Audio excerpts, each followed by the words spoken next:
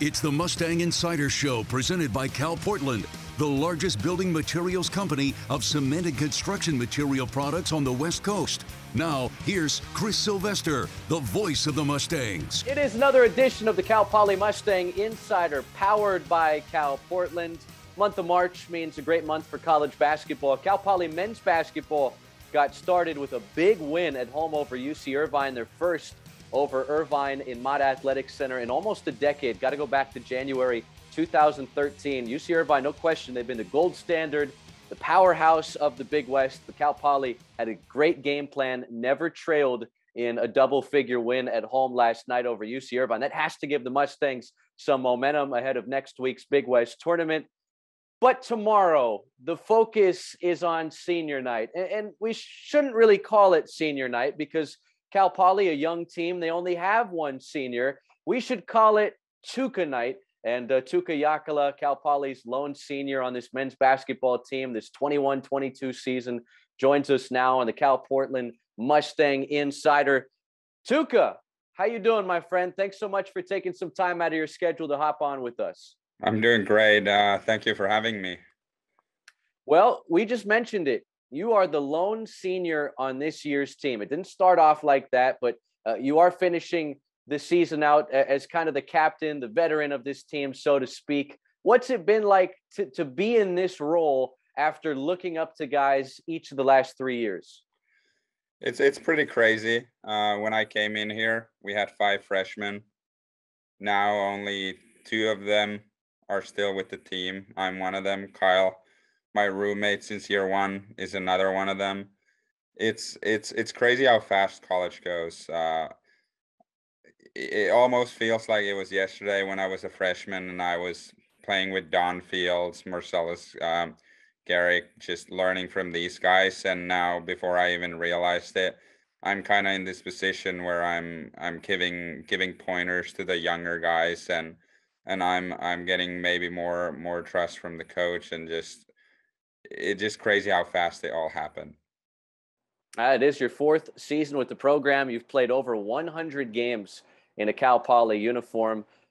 A native of Helsinki in Finland. You're a long way from home. This is your first time ever living out of the country, making the trip to Cal Poly. Let's go back to the beginning. At what juncture of your teenage years, high school years, did you figure, I'm going to go play college basketball in America? And how did Cal Poly find you? How'd you guys get in touch? And how'd you become a Mustang? Well, the high school I went to in Finland is not really the same as it is here. It's more of a collection. You could almost call it kind of a national team collection of young athletes in Finland. Instead of playing a high school league, we would play the second highest league in Finland. So naturally, we had some really good players. My first year, we had 5 guys go D1. One of them was Larry Markkanen, now playing in the NBA. That was kind of the first moment when I really realized that college in the United States might be an option. I've never really thought about it before that because it's not necessarily the route every kid in Finland takes. Then it took me 2 years to kind of get to my senior year and finish high school. We played before my last year. We played a summer tournament under 18 national team tournament in, I forget what country we played in. Anyways, there was a coach from Cal Poly there. I think it was Coach Reeves, who since moved on from Cal Poly. He was watching those games. Cal Poly had Coach P. I never actually ended up being coached by him, but he did most of my recruiting. He was from Poland, so he would naturally follow more of the European market. And I came for my visit here, saw what kind of place Slow was, saw how beautiful it was. Even though I was so tired, our trainer Crystal still gives me headache for how tired I was on my visit. My meeting with her was one of the last things I did that day. And every other word started to be Finnish for me because I was just hoping to get to bed. ended up still having to watch, well, get to slash having to watch Cal Poly play Long Beach. Long Beach had a Finnish kid that back in the day too, so it was actually a fun game to watch. But me and my mom were both falling asleep all throughout that game. But overall, it was a really nice experience for my visit. I fell in love with slow, so it was kind of the natural choice for me. And here you are in a day and age of college basketball where rarely you find guys that will stay at the same school for 4 years, but you're about to get your degree in the spring, summertime. You're a construction management major. We'll get into your future in just a moment. You're talking about old Idon Majuni at Long Beach State. You guys had that Finnish connection. So I remember that very vividly. You guys got to play against each other a couple of times your first season at Cal Poly. Talk about the transition, the difference in the way the game of basketball is played, Finland compared to what you have here in the States, and the college basketball that you've been a part of for almost 4 full years now. Well, there's obviously some of the more straightforward differences. For example, we would play quarters in Europe. Here you play halves. You don't have media timeouts in Europe. Then again, you would have a 2-minute break between quarters. When my first year here, it was still the old 3-point line for basketball. So that was a little closer than it was in Europe. The 3-second area is a little smaller here. They definitely call more charges on the floor in the United States. The shot clock here is 30 seconds instead of 24. So there's a lot of small changes that kind of add up to making it actually a very different game from what it's in Europe. It's a little slower for some parts here. And I think another major thing here, individual skill comes out a lot more. In Europe, you can have a team with average players who play really well together succeed a lot better than the same team would do it. Here, I think here you really end up having these teams who have maybe guys who are going to go to a draft next year. And because they have that guy, they're a really good team and cause a lot of headaches. So I think one of the main things I've noticed is in Europe, the team aspect is a little more emphasized, whereas here, teams, you still play as a team, but you feed off more from energy of very tough individual performances.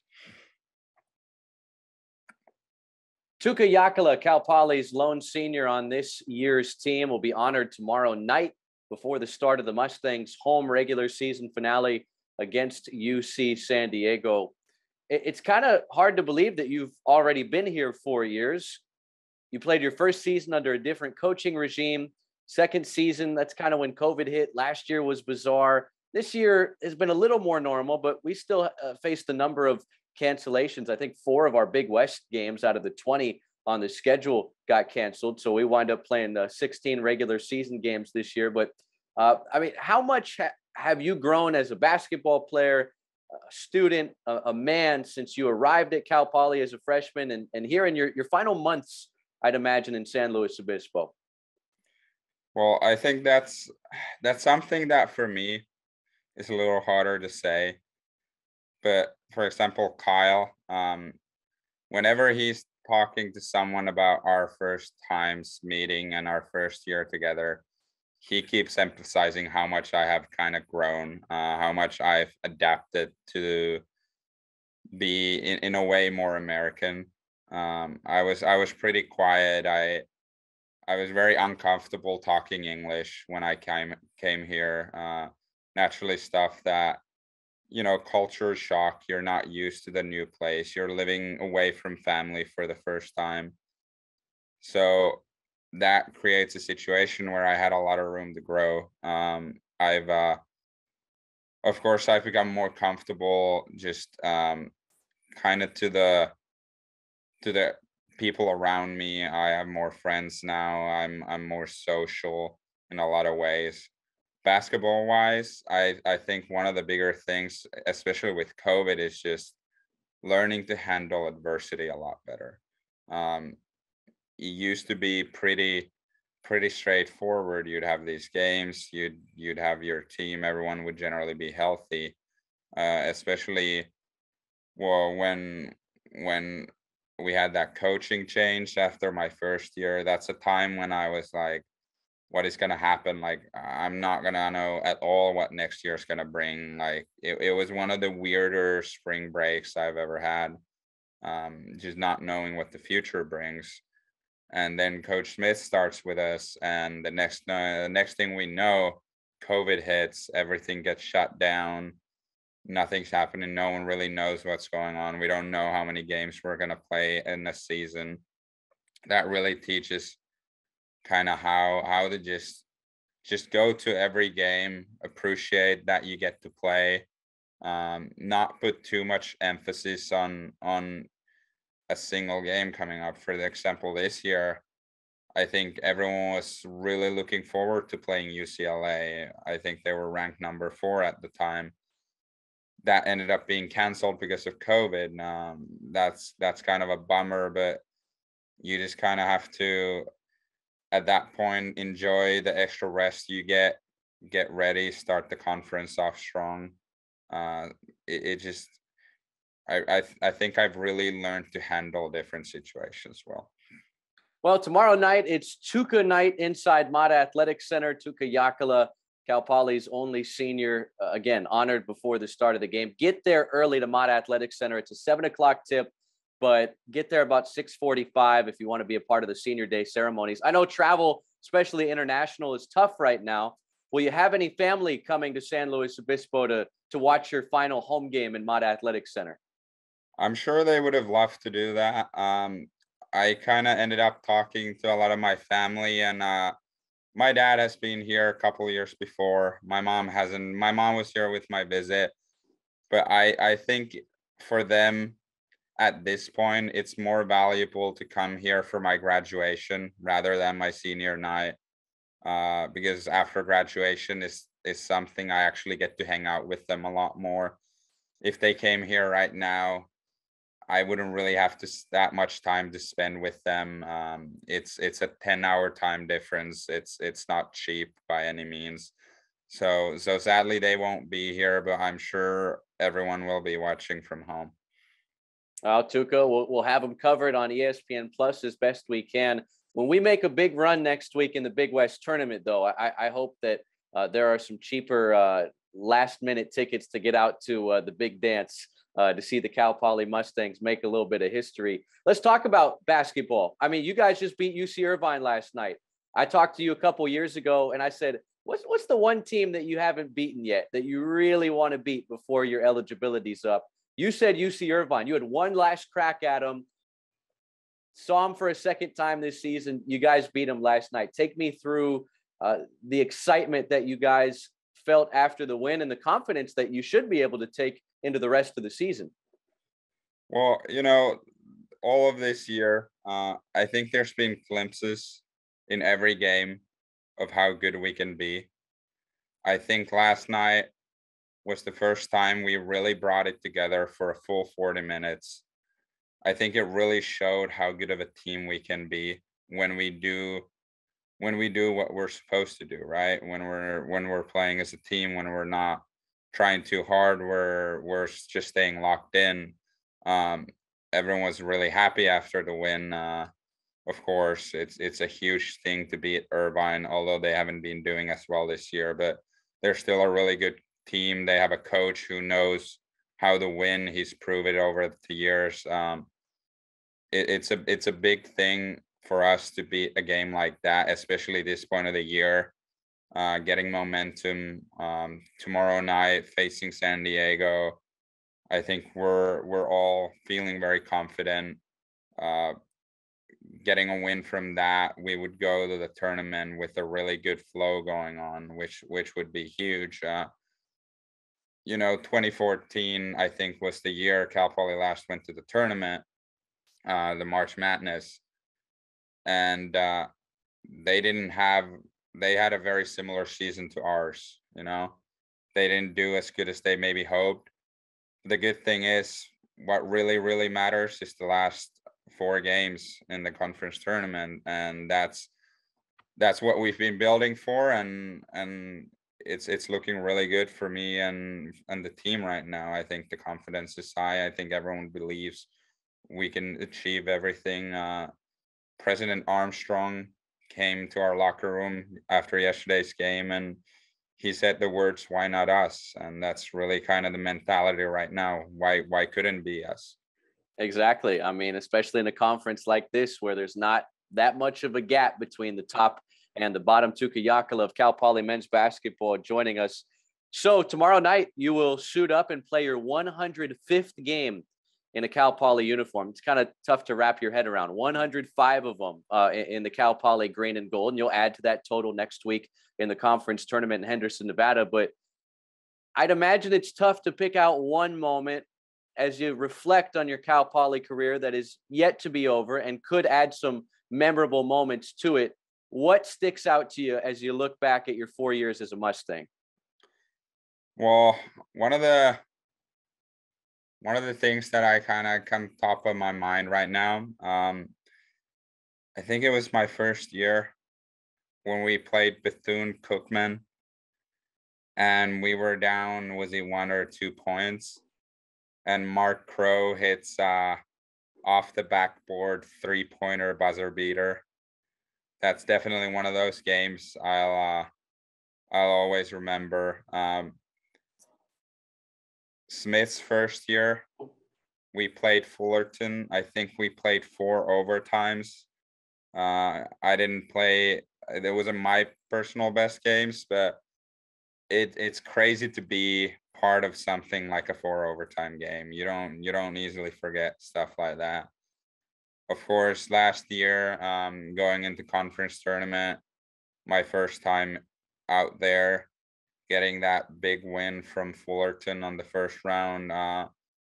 Started bad against Irvine. We came back. We almost had Irvine on the second game. That's one of those moments that every Big West tournament I feel like is something players remember, and I'm hoping this year's Big West tournament is going to be the last thing I kind of vividly remember from my college career. A lot of great memories when you look back at what the career was here for you, Tuukka Jaakkola, construction major. You mentioned the folks are coming out for graduation later in the year. So what's next for you?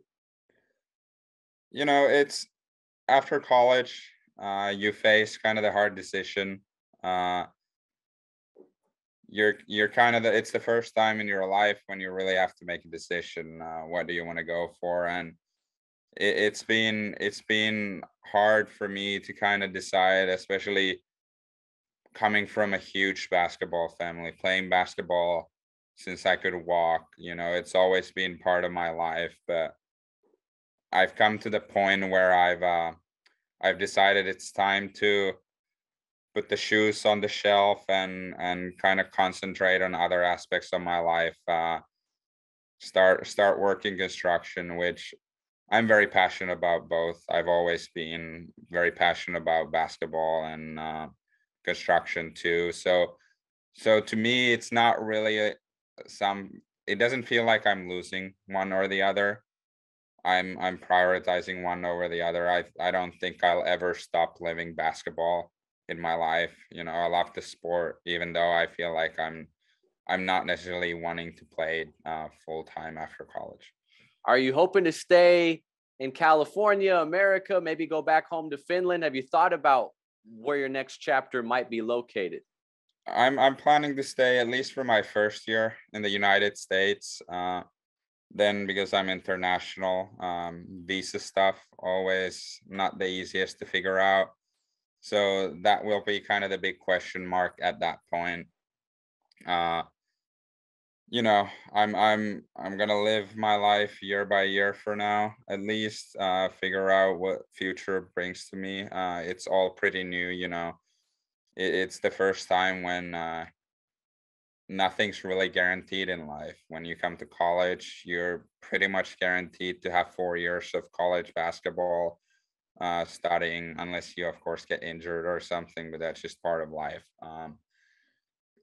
it's too hard to predict the future, you know, when you have so many variables like visas, just getting jobs, work authorizations, everything like that. Well, Tuukka, I can say personally, it's been a pleasure to cover you, the Flying Finn, the last 4 years. And I'm looking forward to watching you and your team make some more memories here in the month of March, these next couple of weeks. Congrats on the big win over UC Irvine last night, and really look forward to your little ceremony before tomorrow night's game. Thank you. All right. Best of luck to Mustangs men's and women's basketball as they head to the Big West tournament next week in Henderson, Nevada.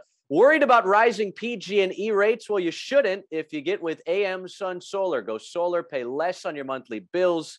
AM Sun Solar. Visit them at amsunsolar.com, your local solar experts. We'd also like to thank Dignity Health, all-star treatment you can trust. To learn more about healthcare services, visit dignityhealth.org/Central Coast. We're coming at you with another episode of Mustang Insider next week, presented by Cal Portland.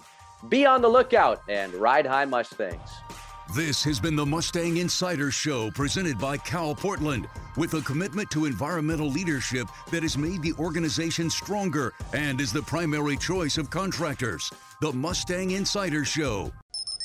The preceding has been a Learfield's presentation on the Cal Poly Sports Network.